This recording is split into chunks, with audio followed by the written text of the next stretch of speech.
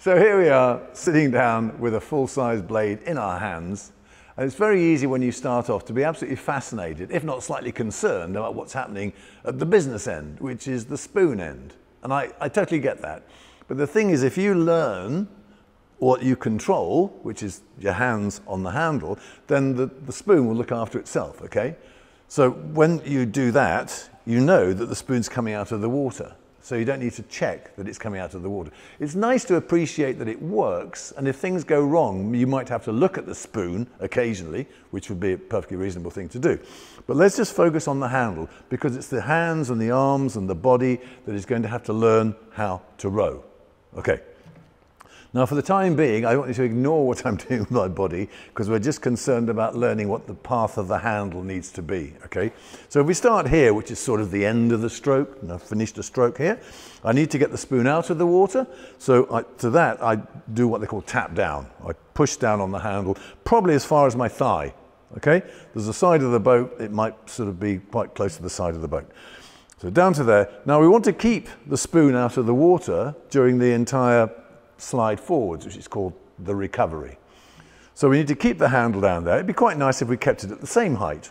So let's keep it nice and flat. So the handle, ignore my body, the handle is just going to travel up here at the same sort of height until some point where we can't reach any further forwards comfortably, in a sense that we don't want to be doing silly things. So at some point here, we've arrived at where we can reach, and now we want to put the spoon back in the water. Now, most people, particularly those people who have sat on rowing machines, think that they need to lift the handle. You don't. It drops in naturally. Only gravity should be involved in what I call the placement. Yeah, so the spoon going back into the water, the placement, is just a question of taking the weight of your arms off the handle. And it should be done from the shoulder, but we'll come back onto that. So you place the blade into the water there. It floats at the right height, which is pretty cool. And then from here, it's going to come back absolutely flat. Absolutely flat. Why does it come back absolutely flat? I'll tell you why. Because, as I said, the spoon floats at the correct height. Now, if you were in a boat rather than in a tank, when you start the stroke, it's the boat that moves, not the spoon. And if you imagine that you were sort of on ice, and you were to sort of get an ice pick and put it into the ice like that, and then lever yourself past your ice pick, cue cutaway, you'll find that in fact it's the boat that moves and not the spoon. So as a consequence of that, this handle, the spoon is going to sit passively at the surface, and this handle is just going to lever it in a nice flat line like that. Because if we lift up the handle like this, all that's going to happen is the spoon's going to dip down, slip, and then come back up again.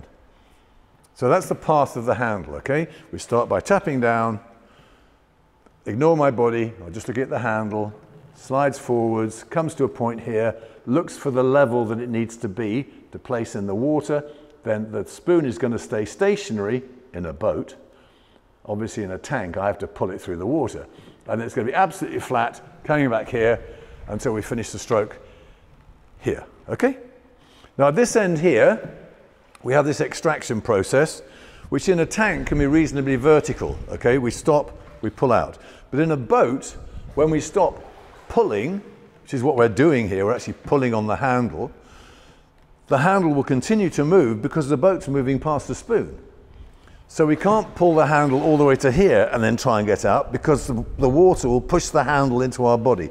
So at some point before we get there, we have to stop pulling and then do this little sort of semicircle, this little sort of round the turn here. I call it like painting down your body, down your thigh, and then off you go again.